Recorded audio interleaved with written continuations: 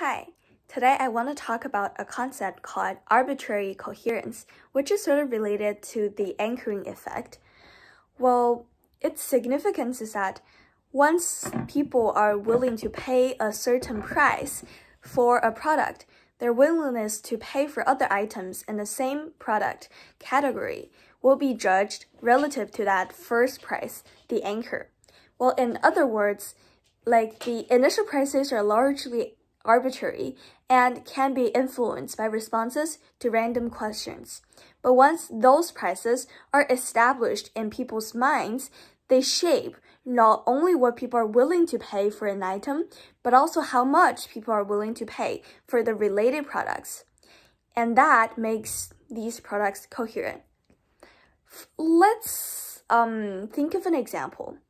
Well, let's say if we are seriously considering to purchase a television set, and like we're not just merely looking at it, but we're actually consider buying it, and the price of it is $3,000, let's say. And like once we have decided that we wanted to buy this television, the price of that television set has been anchored in our minds.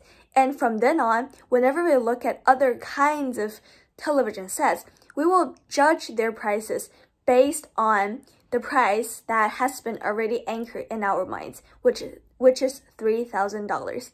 And some studies have actually shown that even when people move from one place to another, where like the two local prices of the same product is like very different because of different geographical locations, they wouldn't be very willing to switch their like consumption willingness because of the initial anchoring effect that they've been accustomed to in their original places to live.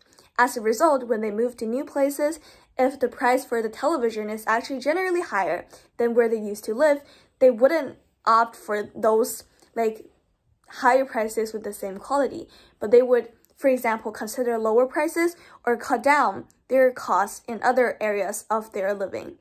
Yes, that's something about the arbitrary coherence effect.